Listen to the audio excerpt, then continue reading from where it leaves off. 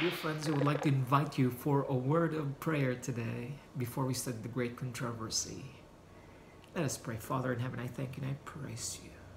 Lord, inhabit our study of the Holy Scriptures and from the spirit of prophecy. May your Holy Spirit guide us to understand the day, the time we are living in, just before you will come again. Thank you for forgiveness of our sins and for your grace that we could study today. In Jesus' name, amen. Our study today is found in Great Controversy, page 606, the last paragraph here, and I would like to read. Thus the message of the third angel will be proclaimed.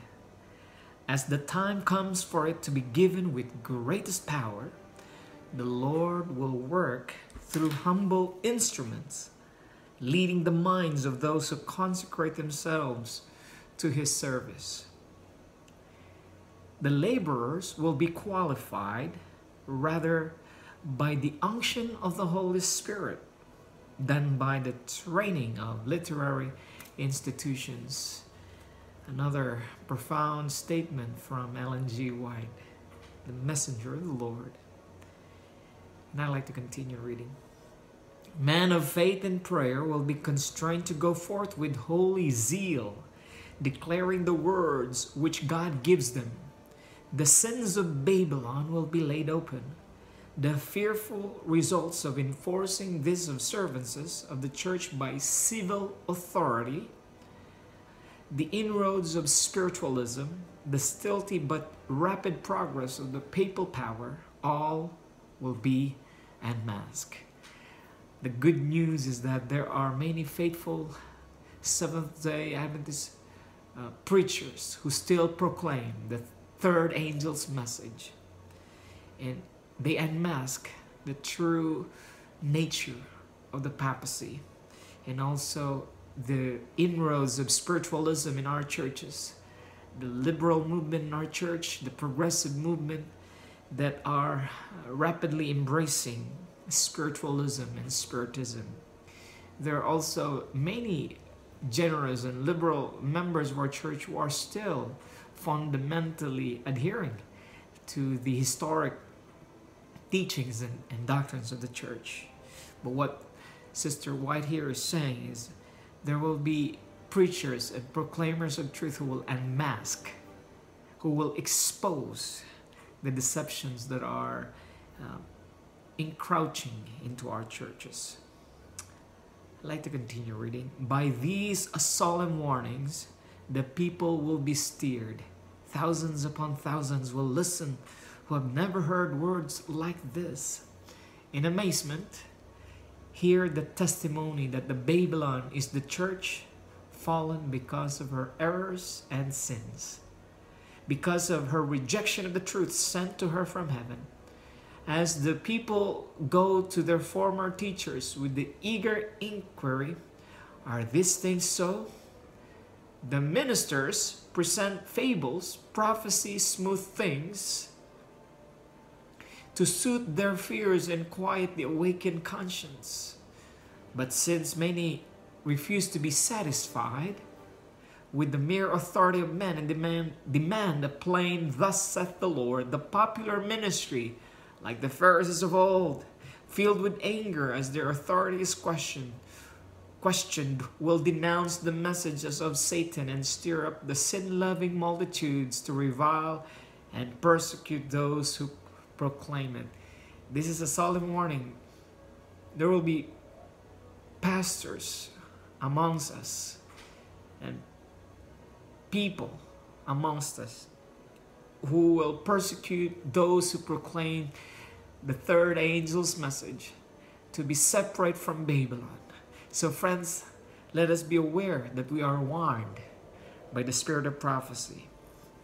The next paragraph says, and it's exciting to read this, as the controversy extends into new fields and the minds of the people are called to God's downtrodden law, Satan is austere. The power attending the message will only madden those who oppose it.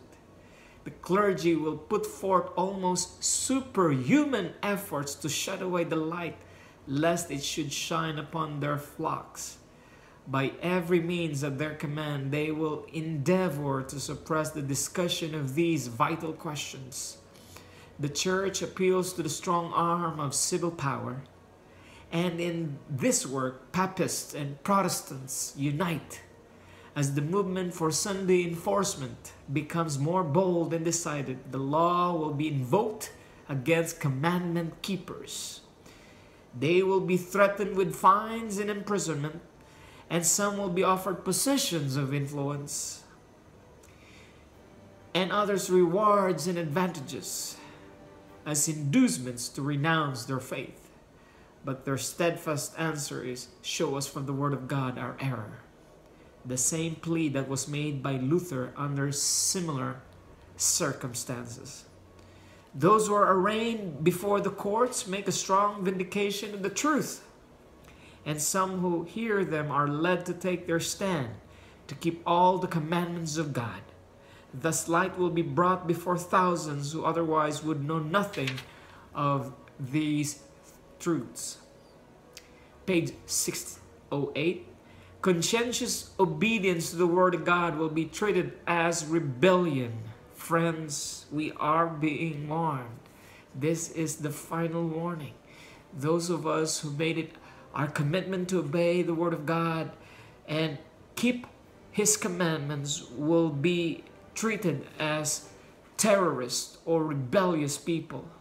Blinded by Satan, the parent will exercise harshness and severity toward the believing child. The master or mistress will oppress the commandment-keeping servant. Affection will be alienated. Children will be disinherited and driven from home. The words of Paul will be literally fulfilled. All that will live godly in Christ Jesus shall suffer persecution. 2 Timothy 3 verse 12. A very solemn warning to all of us. Dearly beloved, those of us who proclaim the third, the second angel's messages are going to be persecuted, especially if we profess Jesus and live godly lives. And now we are being prepared and we are being warned that in order for us to overcome this great persecution that is about to come, that we will be following the Lamb wherever He goes. That means we become more and more Christ-like as we study His holy Word. Yes, there are many rough edges and there are many abhorrent characteristic traits that we may still manifest, but through the power of the Holy Spirit, by being transformed and dying daily from our sins, friends, we will be called upon to be witnesses in this time of persecution. Those who live godly lives will be persecuted, not by the outward, not only by the outward society, but those who are in the churches, the Seventh-day Adventist churches. So now my prayer for all of us is to be ready as we have heard prophetic gift from the messenger of the Lord, Ellen G. White. So friends, the question today that I would like to share with you or live with you is that, are you living a godly life? Are you being persecuted because you are choosing to obey God and keep His commandments? If you're being persecuted for wrong reasons, then that is not what the Bible says. What the Bible says is those who live godly lives will be persecuted. We don't invite persecution, but the prophecy is there that those who live contrary to what society lives, contrary to what the culture lives, we who obey God and love His commandments will be indeed persecuted. Friends, may we be ready. May we be aware. It is indeed an honor to suffer because of Christ Jesus. It is an honor to be harmed in the name of the Lord Jesus Christ. Yes, our response should always be like that of Jesus Christ. Father, forgive those who will persecute us, for they do not know what they are doing.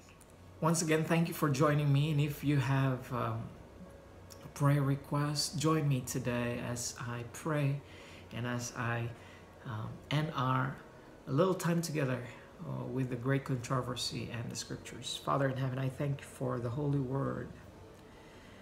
We are reminded that when we follow you, we will be harmed. When we follow you, we will be persecuted. But it is indeed an honor, and it's indeed a profound joy to suffer alongside with you and with the rest of those who obey and follow you. Dear Lord, we are not worthy even to suffer, even to be crucified, because we are indeed guilty of sin. But you are the sinless one. You allow yourself to be sacrificed so that you, myself, and those who believe in you will be saved. So Father in heaven, I pray and I ask for strength in this time, and that your transforming power through your holy word will be seen in my life and those who obey you and keep your commandments. So Lord, I pray for those who are going through difficult times. May they will feel the spirit of conviction, the spirit of transformation, because your Holy Spirit is working in our time just before you will come.